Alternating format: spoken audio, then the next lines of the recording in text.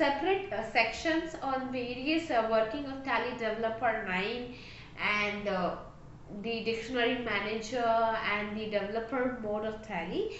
However, we'll just take a small recap of this, a quick working of this, so that you can do a quick working. For details, you can please refer to the recorded sessions of Tally Developer 9, Dictionary Manager and Tally Developer Mode. So we have seen certain interfaces. We have already seen this interface. Execution. Yes, to execute Tally, you need a valid Tally developer license. The license activities are similar to what we have for Tally. You have to activate. The first time activation, you require an unlock. You need reactivation. We have update, surrender. You can see the license info details. You can do a compilation, that is build, and you say compile file. It will start compiling and it will check for errors and warnings if you have in case. Right now the file names are shown at the bottom. You can go to tools, preferences, and this can be changed, like position of the file tabs on the top. You can say the keyword case, make it an uppercase. Please note all these visual effects will be only for Tally Developer 9. So in case you open it in Notepad, it will still be in the regular case that you have typed. Make references underlined if you want. Tab size is 4, so you can change this. You can change the font type if you require. Explorer options. So there are various other tabs apart from the project pane. So whether you want to restore the last project and the file on startup, so when you start Tally Developer, the last project and the files that you have worked on will get open. Whether the project you want to view folder wise or not. So if you do not click on this, it will become file wise. We'll see what is a function browser and other things, and we have something called as action browsers, and we did see the compiler option. Okay, you see the file is gone on the top. This become references, has become underlined. There are changes here. We have a definition browser. So these are the list of default definition types available, and when you expand this, you will get the list of attributes that we have for each definition in default, and the explanation. So you will see at report we have something called as title. It displays the title for the report in the left corner. So that's what we have seen. Then we have the function browser. In this function browser, there are a list of functions that we have for our utilities. Right now, this is based on the category the function belongs to. So when you click on date, you will see all the functions that are related to date. When you click on amount, you will get all the functions that are related to amount. When you click on business, you will get all the functions that are related to business. Right? So, and then we have action browser. So at report level, these actions can be performed. At part level, these actions can be performed. At field level, these actions can be performed. It's a huge endless list.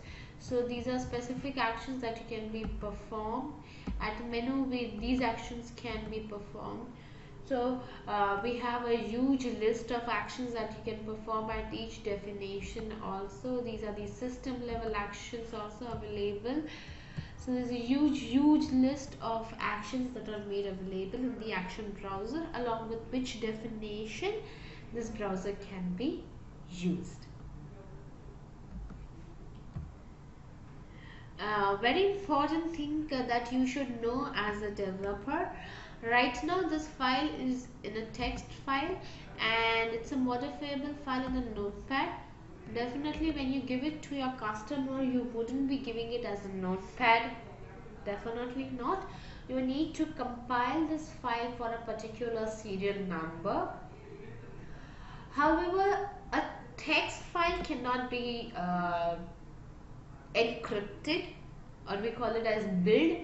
It cannot be build or encrypted. So you need to have a new project file,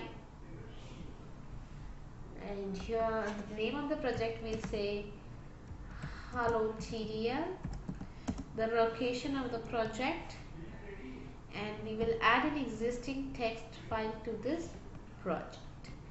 So to encrypt a file, a project file has to be created and the required text file or files has to be added here. You can add multiple text files. Either you can click on add new files and you can add one more file and save, or the other way is, say a file is created here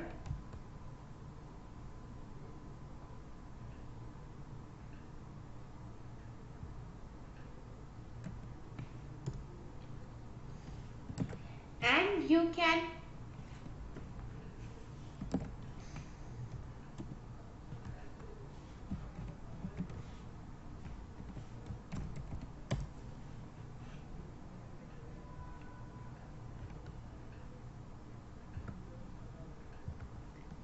remove the selected, add an existing main, save, and say you do want to add file to.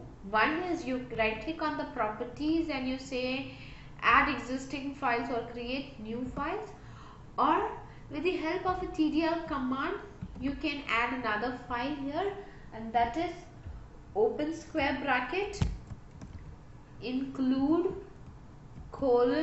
:2.txt,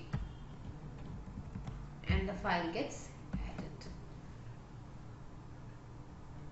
added. Now comes the encryption or building of this for a particular serial number. On this, you first right click on the project, click on properties. So a project properties pane is open. In build options, you can give the name of your product, say TDL program. You can provide the author name. Suggested is you provide your company name, the name of the developer, and his or her mobile number.